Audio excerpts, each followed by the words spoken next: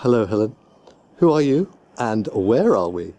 My name is Helen Giles and I'm the curator here at the Norris Museum in St Ives. That's fantastic. And what sort of things do you do here in the museum? Well, it's very much a local history museum. We've been going for the last 80 years. The collections are quite diverse. They range from dinosaurs and fossils right the way up to modern items such as a calculator that was designed locally in the factory just down the road. Fantastic. And you're in a lovely old building, and I noticed the two figures by the side of the door. Can you just introduce them to me, please? Yes. We've named them Bob after the previous curator, Bob Murdoch, who was curator here for 32 years, who's recently retired and is a well-known person in St Ives. And the other one is Herbert, after Herbert Norris, who was the person who left this amazing collection to the people of St Ives and wider Huntingdonshire area. The museum itself covers everything relating to the county of what was Huntingdonshire, which is now absorbed by Cambridgeshire.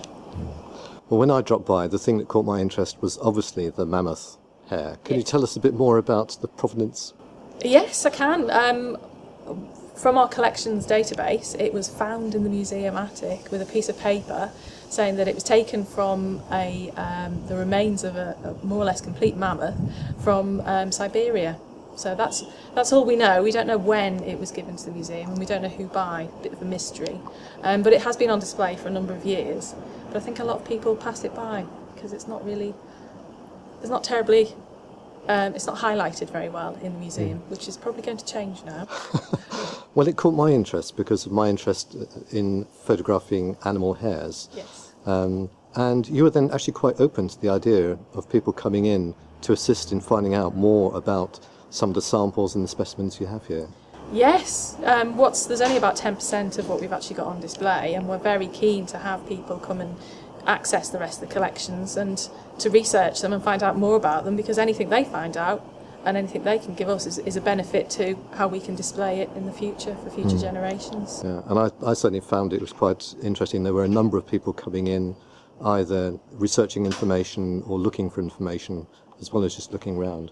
Yes, it's much more than just a museum of static displays. It's very much a community venue where people can come in and buy things. They can ask tourist information. We get lots of requests about where's this, how do I find this? So we're more than just a static display, really, so much more. Great, well, we'll go on to the next part of the video, which is looking at a study of the mammoth hair and the beautiful pictures that come of it. But thank you very much for giving me the opportunity. You're very welcome. It's been great, thank you. And here is the mammoth hair sample from the Norris Museum. Looking at it now closer up, you can see that there are fine filaments and some very thick ones, which are guard hairs. These can extend to over 1 metre long in mammoths.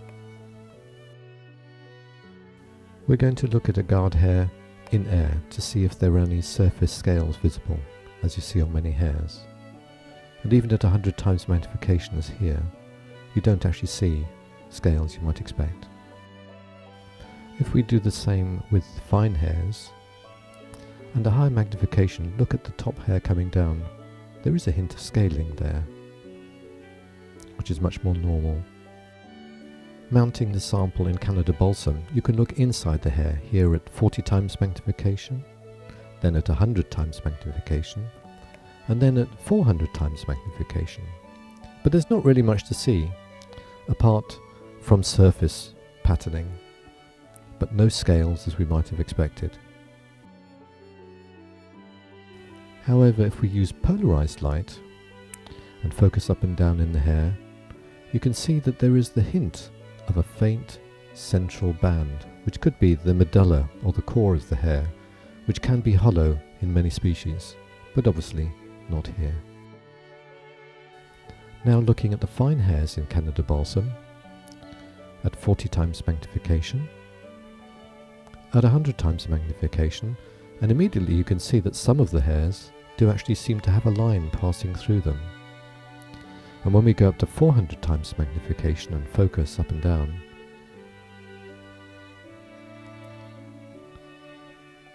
you can gradually see that at least one of the hairs seems to have air bubbles in the middle where the medulla would be.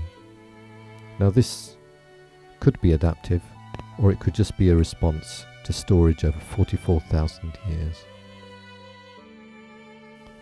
Viewing these samples in crossed polars gives a beautiful set of patterns, but doesn't really tell us much more about the sample.